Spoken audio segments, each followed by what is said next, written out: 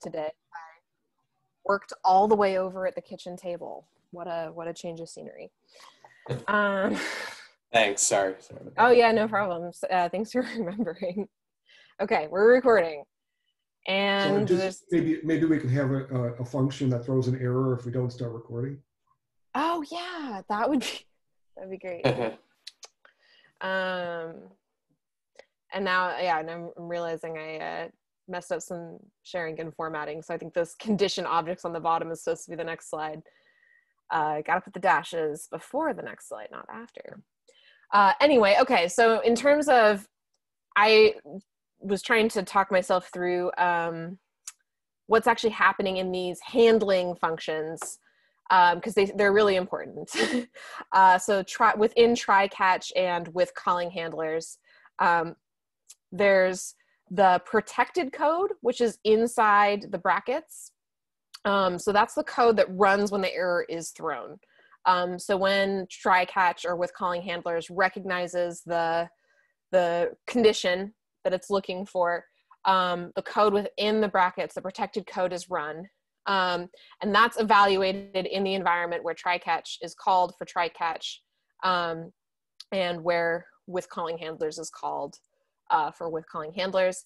And then the handler code itself is the message equals or error equals or warning equals function, CND at this point. And CND is the condition argument. Hadley says it's just a convention to call it CND. And you can customize it later. So this is when we say handler code, this is the part we're looking at. And then the protected code, or the code that's actually evaluated when we find that, is what's in there. Took me a minute to dial down on what we're saying there, because I haven't used these before. Yeah, the whole slide on condition objects went away. Oh, it's probably trying to be at the bottom of this. My bad.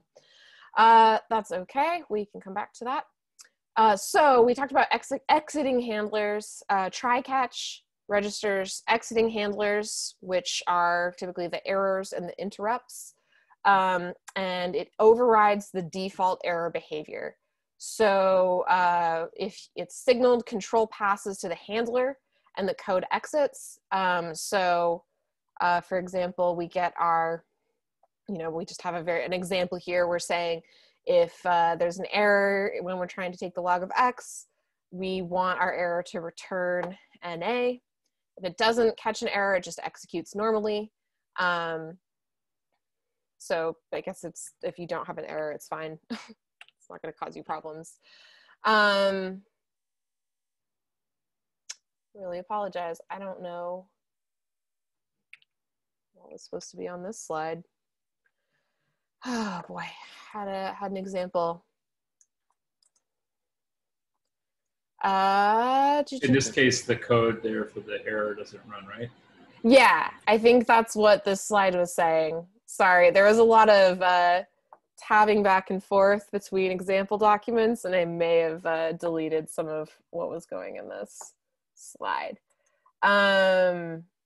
Yeah, I think the point was just that, right, it's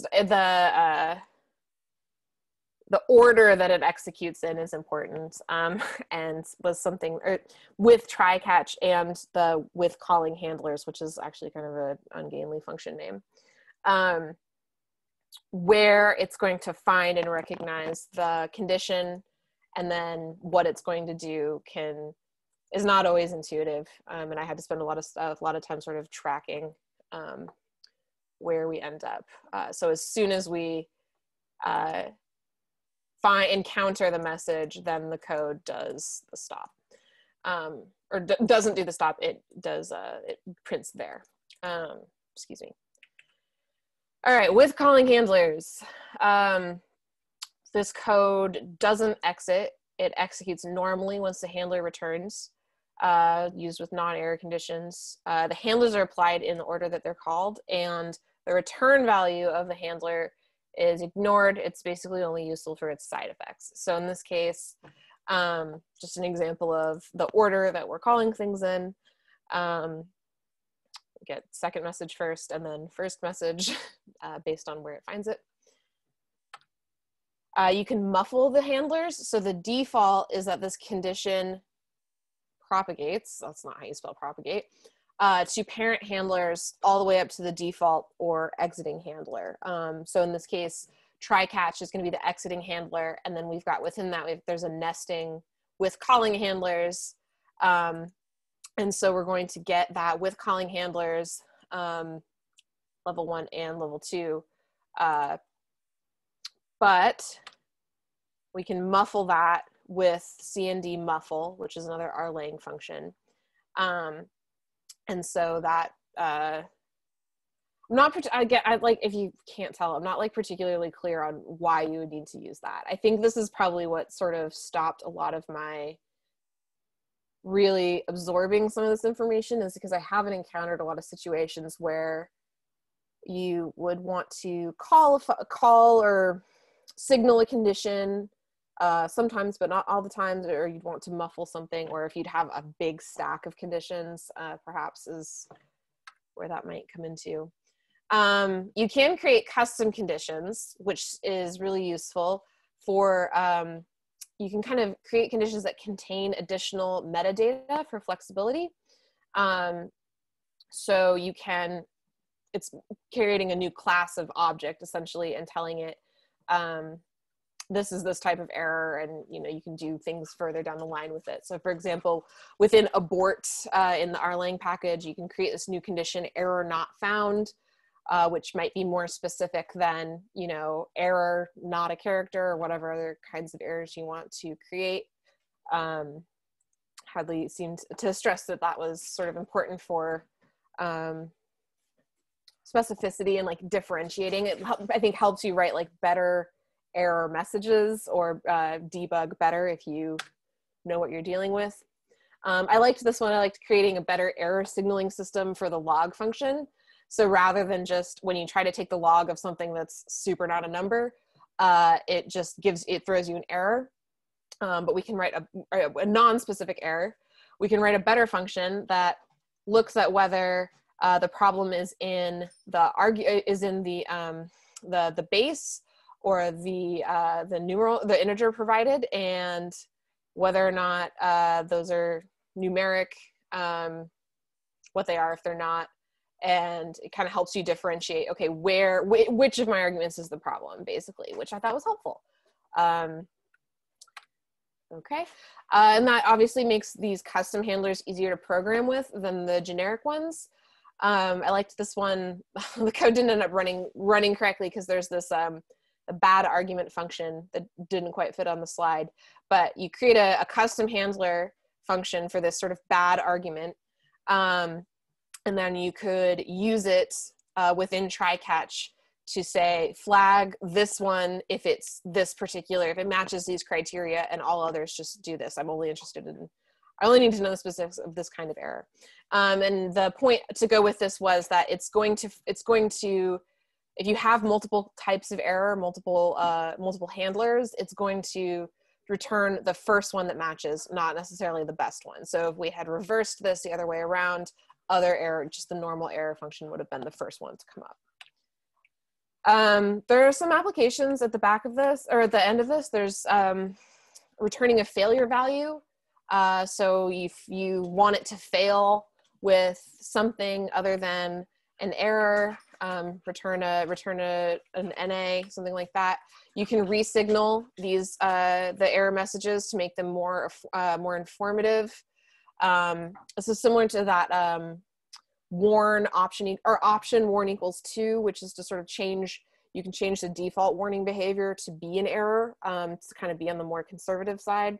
You can do a similar thing here. We've created a little function that makes, if it's a warning, we abort and treat it as an error. I think that was all I had, but I was actually most interested in hearing from other folks if people have examples of particularly good applications of conditions, or if anyone has like examples of conditions that they find really useful or really not useful. I've used some like weird bespoke phylogenetics packages in my time that have like just the most confusing error messages in the world. And I think that's probably where I started thinking like, I'm just going to ignore anything that's not the output of my code, because I didn't have a good way of understanding that. But I'm realizing now, yeah, I definitely should have, or it's very interesting for me to kind of learn more about this. So if other people have good applications, questions, I didn't include any of the exercises. I figured I could just share the book screen if we want to look at some of the exercises. But yeah.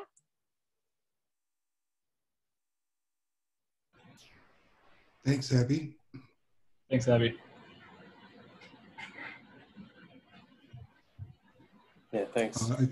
I think, well, perhaps the most infamous condition, I don't remember if it's a warning or an error, is object of type closure is not subsettable. I think that one actually ends up on some t-shirts. Yeah, I remember we talked about that last week, and that was a real light bulb moment for me. Closure. I'm suspecting that this stuff will start being more intuitive for me once, like as we get into actually building stuff. Because right now it feels like it's nice, but I don't really see how it fits in the big. I can't think of use cases because I'm not building stuff, I guess. Yeah. I did do, okay, so one of the exercises that I did was the one where it was sort of like change file.remove to throw an error instead of a warning. And that's about at my level at this point. That's about where I'm working at. But I did make it work, and I was like, okay, yeah, I think I can see where I would want to have that level of control over things. I mean,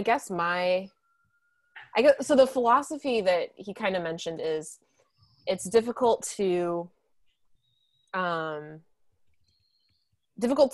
it, to use conditions super well when you write functions, because you have to sort of like envision how other people are going to misuse your functions. And that's difficult to do when you write them, because obviously you're like too close to them. So I think there's got to be like a beta reading process for most people with these things, right? To know what a truly useful function or what a useful condition is. And if you don't do that, you're probably going to end up with non-useful conditions. And thinking about, I'm trying to think of messages that I've found either helpful or really frustrating. And I can think of two in tidyverse. One, which is, I think is really helpful, is if I do like a filter and I want to say, value is equal to 86, but I don't use the double equal. It'll say to me, do you want to use the double equal? Yes, of course, that's what I wanted to do. So that's great. It's like, it's solved. But if I'm in ggplot and I forget, I can't use the pipe, I have to use the plus signal in ggplot, and it throws an error, and I'm looking at the code, and it doesn't say, you need to use plus, idiot, And so I Google, I go to Stack Overflow, where everybody's called an idiot. You need to use a plus. And then, yeah, of course, I need to use a plus. But the pipe just seems like the logical thing. I'm just piping. So it's a very obvious error that obviously should be anticipated, I think. Yeah. Well, or like that, the ggplot one too, if you forget a plus, God forbid, if you've got a plot with, 19 layers on it, and you go in and you change one and you forget to have a plus, and then the whole thing breaks, but not in like not in a specific way, right? Just in I can't evaluate any of this, which makes sense. But I wonder if there's, because then I go looking, I'm like, oh, did I type, maybe I didn't type filter right, maybe I spelled, and it's always just forgot a plus. There was something that happened today. I was using code that I'd written like late last year. And what I do is like every time it has to be updated, what I'm doing is I'm appending a new table to a master table. So I'm using, and because I wrote the code a while ago, it always functioned. And then this morning I try to run it, and it has some dplyr commands in it, and it breaks. And so it says, I see a data frame of 4,000 rows, but it says, you cannot subset beyond 3,900. And the 100 is what I had just added in. And I was trying to Google the error, and And then what I realized is that this is new behavior by dplyr 1.0. And what I was doing wrong, the way to fix it, I was using rbind instead of bind rows. And I don't know why rbind doesn't work, because the two data frames had the same number of columns, all the column headings matched, data types matched. I mean, but it was telling me that it could not subset beyond a certain point, like it didn't exist, even though I could see it in the data frame. But by changing from rbind to bind rows, I fixed it, and I still don't know how I fixed it or why it broke in the first place. I was actually going to put an error message in the Slack, and then I said, hey, let me try this command, and it worked. So now I have to wait for somebody else to have it break. That wasn't like a cycling issue where it was reusing your data or anything? Like it wasn't, I've had that problem before where I thought I was appending things that were identical and they were slightly different, and then it just like causes chaos. Or it's a matrix on the inside of what you've just built, and that. I honestly don't know, because I made sure that same number of columns, I did a glimpse and made sure that they're the same data types. And then when I used the rbind command, it created an object of 4,000 lines. But then I said, I want to filter this. And it said, you can't filter, you can't subset beyond 3,900. And what it was saying is 3901 does not exist, 3902 does not exist, 3903 does not exist. I get the point, you know? But it was just this sort of, you know, it's like explaining to a kindergartner, no, what you did failed. Well, how did it fail? Well, what you did failed. That's what happened, it failed. And I continue to be frustrated, even in tidyverse, by some of the error messages that are simply not descriptive. And then, you know, if I have to copy the error message and go into Stack Overflow, it's already a lost battle. So I think a lot of, like they mentioned at the beginning, a lot of the errors that we probably see are before tidyverse, and probably before a lot of this was even thought of in more of a defined way. You know, especially the ones that you would repeatedly find on Stack Overflow are going to be those ones that are just like unbelievably vague, and someone's just going to tell you you're stupid. Those are the kind of errors that I've mostly seen. I have used errors like this try-catch stuff a couple of times in my code.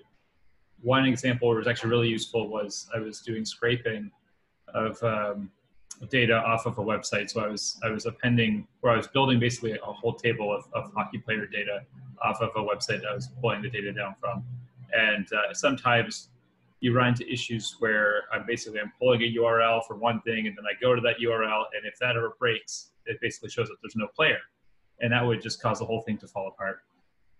So I'd replace that with a row of NAs instead, like their stats would just be NAs. And that's really useful. So I would make sure that, you know, I'm using the try catch there for when an error would be occurring. It couldn't, sometimes it would fail just because the website wouldn't load the web page for me when I was trying to scrape it or things like that. So it was basically trying to be robust against a lot of these while using like per. And that was actually quite useful. So that's really the only time I've used it.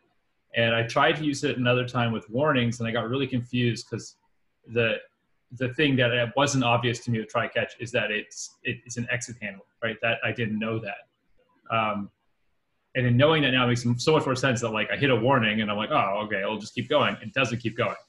So it was breaking my code in a way I didn't expect. So I found that really useful to learn here. But that's kind of my only main example that I've ever used try catch. Is like I have code I know is brittle, and I have an unexpected result. But if I have an unexpected result, I want to have an expected outcome, which is like just give me nothing, like give me rows of nothing, you know. Yeah. That makes a lot of sense. So with maybe this is a kind of basic question, but would you publish a package that had called your function within try catch? Is that a thing, or is it kind of like a development thing that you would use while you're writing to try to make your function more robust? Say that again. Would you, I guess, okay. No, you know what? I think I figured it out. So you write a function and then it runs, and then you can run it within try catch to figure out where an error is. Okay. This seems like something that's going to come up more when we do debugging. Add debugging to the long list of things that I've never done, really, other than, reading my code and despairing. So Abby, if I understand your question, you're saying, you're asking whether you put try-catch in while you're polishing your code, but you would pull it out before letting anybody else use the code. Is that your question? Yeah, that was kind of my question. And Josh, Or Jake. would you think of try-catch as something only for you while you're composing, or would you leave it in there? I mean, I think if you have the right kind of messaging to someone, and it's like the worst case scenario, like if I was publishing a package where it was pulling data off a website for someone, I might say like user not found or something like that, and then, user not found, data populated with NAs. Like if I gave a message like that and it kept going rather than crashing the whole thing, that might be useful. Okay. So that's the circumstance I could see you having it. And I think that some of those examples that they had for the applications are like that, where either you're returning a particular value or you're using like a true false statement that you get from there after returning the whole expression for later parts of your code. So like if it failed, okay, avoid this in the future. If it succeeded, don't, everything's fine, keep going, running all the rest of this code. Maybe that's kind of what you might do. So I think imputing data, you could run that into that a lot. If you built your own kind of custom imputing, you might be like, okay, well, this was like, there's too much sparsity around the data point, so I couldn't impute it properly. Let me know that, and then use some other form of imputing that maybe works out better for this, but make sure everyone understands, or you have a log. Like that could be an example. Thank you. That helps. Yeah, I think try catch is really helpful if you have to iterate over something. So you were talking about scraping data. That's like a good use case where you can make sure that it will continue, but do something when it encounters an error. I use it in Shiny Objects. That was the package I was talking about last week. So part of what it does is it reads the user's code, rewrites a lot of the functions under the hood, and then like runs the code and populates it in their environment. So if they made some syntax errors, or they have code, like if they have errors in their code, I don't want my function to break when it hits that step. I want it to try to like run as much of the code as it can. So I use try catch to, yeah, we're gonna get into this later when we get into a lot of the metaprogramming stuff. But yeah, I'm like figuring out all of the steps that they had in their script. That's now it's a vector that I'm able to iterate over, and I say, yeah, run that line, run the next line, run the next line. But I'm using try catch to do that. So if it errors, I do have it just spit out the error and says it errors on this line, so they can go back to that part of their script and try to fix it. But I don't want my code, I don't want my function to stop running when it hits an error. That's when I use it. You could also use it if like your code could really be used on a lot of different data types and you're not really sure what the user is going to try to pass to you, or if you have something like the data frame is going to return 0 rows, but the rest of the function could still work past that point, but something around like slice or something is going to throw an error because no rows were like returned in the data frame. I'm not exactly sure, but maybe like taking a couple data frames and you're binding them all together, but one of the data frames is going to be 0 rows. When you try to use slice from dplyr to slice from that data frame, there are 0 rows. It's going to throw an error that it couldn't find that line. I think it will throw an error because it couldn't find that line to subset. Yeah, it will. Yeah, so then like your code would break, but it's like, well, I just want you to keep like reading these CSVs and binding them together, like binding the first row from every CSV. So when it hits that 0 row file, it's like not going to know what to do. So try catch would let it keep going. That's a great freaking analogy, because I use safely from Perl to wrap stuff in safely, and I don't do anything programmatical with it. I just don't want it to bug me. Just yeah. And I think they like mentioned safely in Perl too. Yeah. One of the exercises was to like write a little safety function. So yeah, I'm excited to get some more of that. Wait, so okay, but Jake, would that be if it was going to keep going even if one of the data frames was 0? Wouldn't that be with calling handlers rather than try catch, since try catch Well, exits? with calling handlers, I think is for the messages. I'm still like a little confused. I'm like, I have more of a sense with your, Maybe like, it's your talk, but it is still a bit yeah. challenging for me to understand. Thanks, Mike. But I think. Okay, because I think it has to do with when I think exits. I think I mean it doesn't just quit. It just goes. It doesn't shut down your computer. It goes back to the level that try catch was called from. So I guess if you're calling, oh my gosh, environments. So if you're in the parent environment or global environment and you're loading in CSVs or whatever, and you are doing it within try catch and you get to one that's not there, it will quit and take you back to the environment it was calling try catch from, which means it would probably just keep going and calling CSVs. Ooh. I think I'm gonna like reread the environment. I'm gonna like reread environments to maybe. So I thought that with calling handlers was more for like the warnings and messages, but I could. Yeah, it keeps running the rest of the code. Like it hits a message or a warning or an error, and it then does the code that is associated, and then it goes back and continues going on. So I think maybe the confusion here is that, Jake, you're just putting one line of code to do at a time within each try catch, right? So there's no more code to go back to. It's like check this code, then do another try catch, right? Mm-hmm. It's because like if you did them all within with a with handler, it would keep going, but it wouldn't spit out an error. You'd have to you could maybe log it as you went though, so you could kind of put them all in one. I'm gonna find where I use it.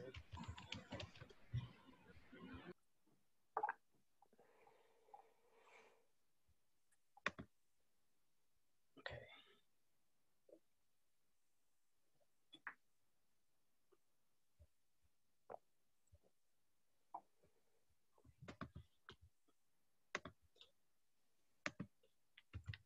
All right. So try catch is like its own function that I made.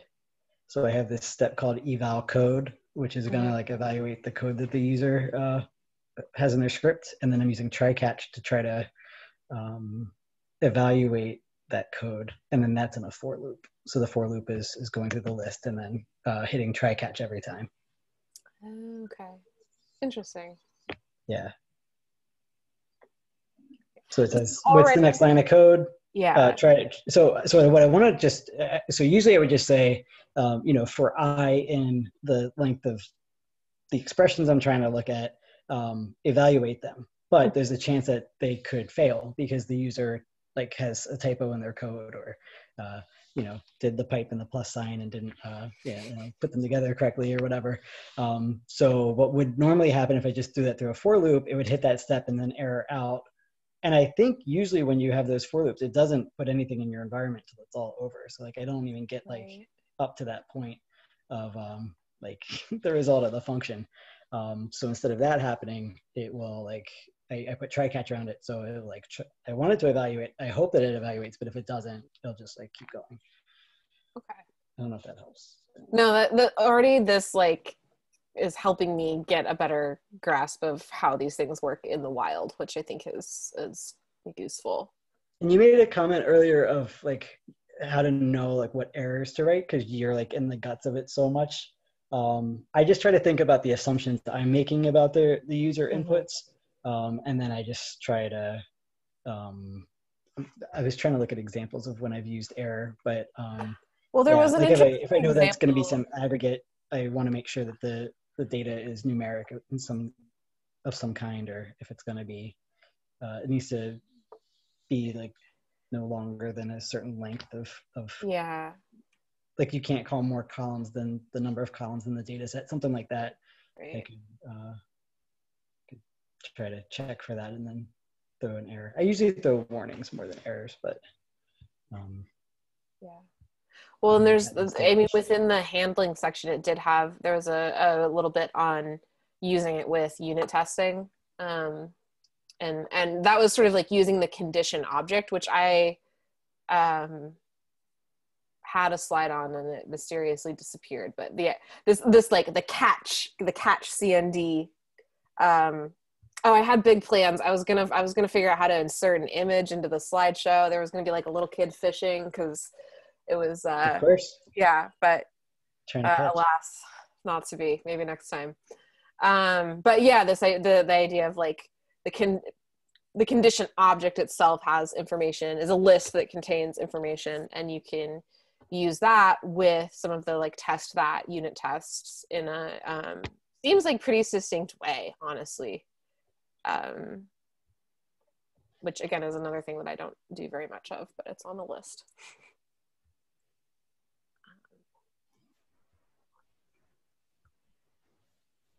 Did anyone have any of the exercises or quiz questions they wanted to talk about particularly?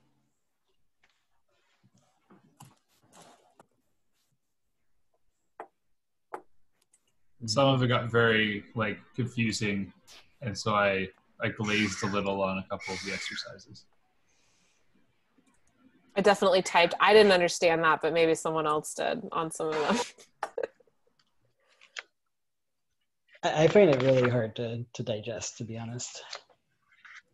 I usually have to, the one thing that I can occasionally get success with, I can't usually figure out the exercises, but if I copy in the code and run it one line at a time, basically, like a very slow, poor debugger, I can and just see what it does. That's usually how I can, like, okay, so the one I thought, which section was I in? 8.4.5. There's one where it basically just gives you, it's got this show condition function, and maybe I can just pull it up. And the one right after that too, yeah, both of these were just like, ooh. 8.4.5, okay. Okay, so it was, well, I didn't really know the first one either, apart from the various differences between stop and abort. But this one, okay, so predict the results of evaluating the following code with this function that takes your code and uses try catch if it finds an error, a warning, or a message, and that you're supposed to run it on the following things. And I think I got this one, the first one right. That's an error because it finds an error. And then after that, I stopped getting them right. I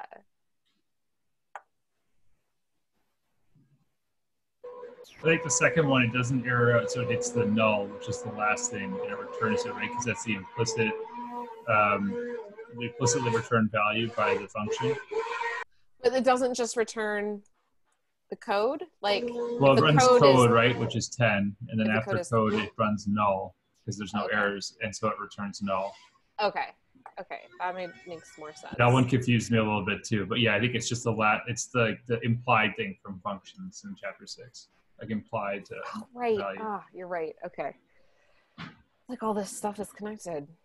Right. Okay. And then show condition warning. I think I also did okay, but this one. Wait. No. Okay. You're still seeing the book, right? Mm-hmm. Okay.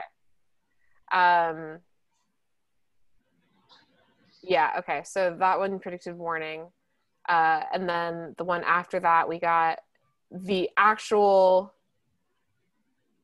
output was message. So I guess that's sort of saying, okay, the first, so 10, if it got to 10, that would give us null because there's no conditions. And then the first condition it hits is message. So it prints message and exits. And it doesn't get to warning because it's an exit handler. Yeah, so like basically replace code in the upper part with 10 message warning, and so it never gets to null. Right. So okay. And then when it hits message, it's basically the exact same as the stop and warning calls. It just that's the first handler it hits, and since it's an exit handler, it stops them. Okay. Yeah, in hindsight, that makes sense. When I made myself in while I was running the code, put a comment next to it with what my prediction was, and my predictions were garbage. But and then Jake, did you mention the one after that too? Is the like? Yeah, it just made my brain hurt. These feel like horrible brain one's hard. teasers I was given as a child during like long road trips. You know, when my parents are like, "Please be quiet." I love these books that Hadley's putting out, but I tell everyone like, go read the book and don't do the tests. Like it's just you're gonna feel like, oh, I get it, and then you're gonna do the test and be like, maybe I don't get anything. Like with the Art for Data Science book, it'd be like, oh, here's all this great stuff with Stringer, and then the quizzes at the end are like almost impossible, and it's like such a blow to your confidence, I feel. I think I get more out of running the example code by myself and messing with the example code to see what it does than attempting the exercises de novo. But yeah. I also did want to plug the previous cohorts have sort of like a questions and answers handbook that they've been compiling, which is where I looked at the explanation for this one, and it was basically, so you're going to explain it to us? I wrote it down. I copied and pasted the explanation because I was like, I can't. Okay. Oh, what I did type was, why would we want to do this? That was my major question, is why you would have this kind of convoluted handler situation. Okay, so they said the first call adds a condition handler for conditions class message. Okay, so that's the first one to with calling handlers, and then executes the second with calling handlers function, which adds another condition handler for messages, which is A, and then executes the actual code that's being executed is C. So like, okay, so the first call is, it calls C, right? Or the code, the first actual code it finds is C, print message C. But when it does that, it also has to print A. I'm saying print, but I don't know if that's the right word. Return? Well, I guess because it outputs a mess. All right, so it... Yeah, but because it found that message, it has to print B. So we get C, then B, then A, because when we find, or I guess when we find C, we have to print B, and we have to print A. And then we go back up, and then we found this message, and then we get B from that one. So, but the order is B, A, B, C, right? B, A, B, C, yeah. This is the bubbling up phenomenon, which like, I can see where that would be useful, but like, okay. So is this saying like message C is created, and that call has the calling handler then for message A be created? Yes, but message A is caught by the outer handler. That's right, which then makes a message B. But which then makes message B. So message B is the first message that actually gets outputted. Yeah. And then message A gets outputted. And then we would like to have message C be outputted, but it has to output message B again, I guess, and then it outputs message A. Because I think every time it hits the inner handler hasn't been muffled. That's what the explanation that I got from the other cohort was. Outputs A, and then that condition not having been muffled bubbles up to the outer handler, which calls message B. Yeah, so I bet if you muffled one of these, it would change. All right, y'all, I'm heading out. I think it's about that time. Yeah, do another presentation. Oh yeah, biostats after this. Yeah, I don't know what I got myself into. They're asking about like which distributions to use in which circumstances. I'm like, I'm so excited to watch the videos, but I just like I can't. I'm pretty sure that's got to be part of the class, is what distributions to use when. So I don't think you have to do that for basic probability. I was gonna come ask you for help, Josh, if they really. Oh God, keep you in the noted background. me as a statistician, which isn't good. All right, guys. Maybe roll the dice on some distributions. See you. See you later. The coin, right? Later. Yeah. Use whatever distribution reviewer 2 wants you to use.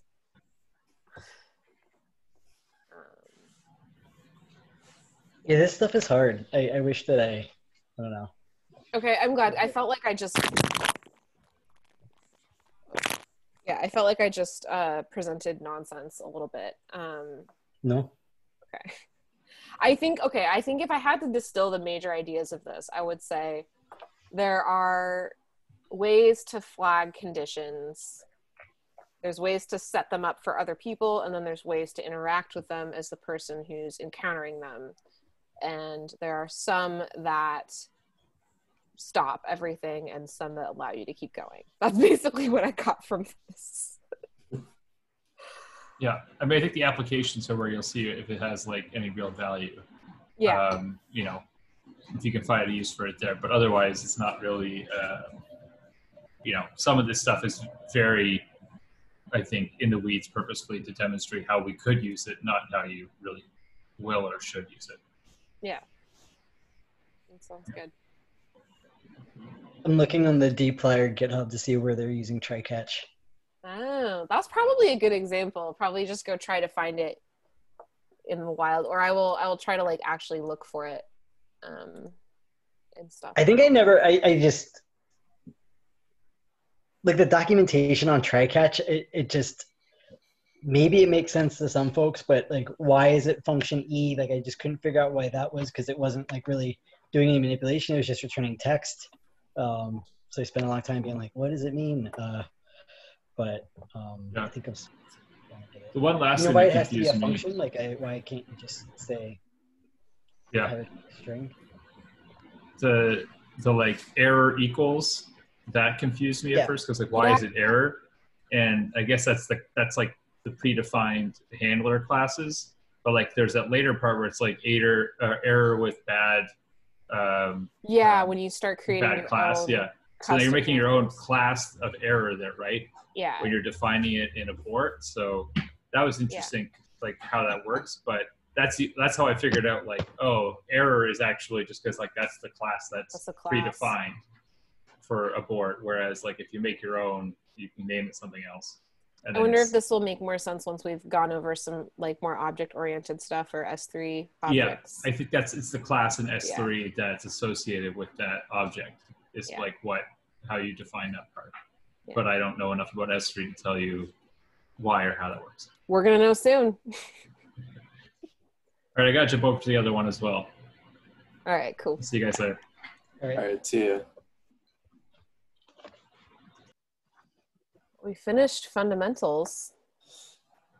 Yeah, thanks, Abby. Sorry, I was only able to skim this chapter, so. No, I did my best. Thanks for sticking with me. Yeah, you did a great job. Yeah. All right, cool.